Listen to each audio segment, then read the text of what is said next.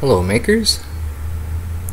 I ran into a little problem here with my open TX12 radio for my quadcopter.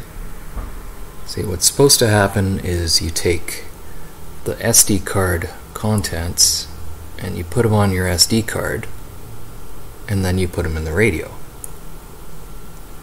And it seems simple enough, but it comes in a zip file, and if you're not careful and you don't do it right, you could end up with the unexpected format or unexpected version error. So in 7-zip here, if you extract card to this, basically to a folder, you end up with this. And then if you drag that onto your SD card, or copy it onto your SD card, because it's inside of a folder, it's not going to work. What you have to do is you either have to extract it to the card, and then you'll end up with 8 files in here, or after you've extracted it, you open it up and you just select everything.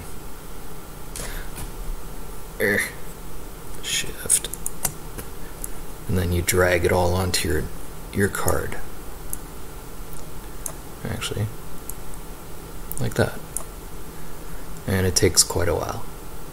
But that's how you fix the unexpected version error if you've mistakenly extracted your SD card contents into a file folder and imported them into your SD card. You have to have 9 separate files in there, not just one big file.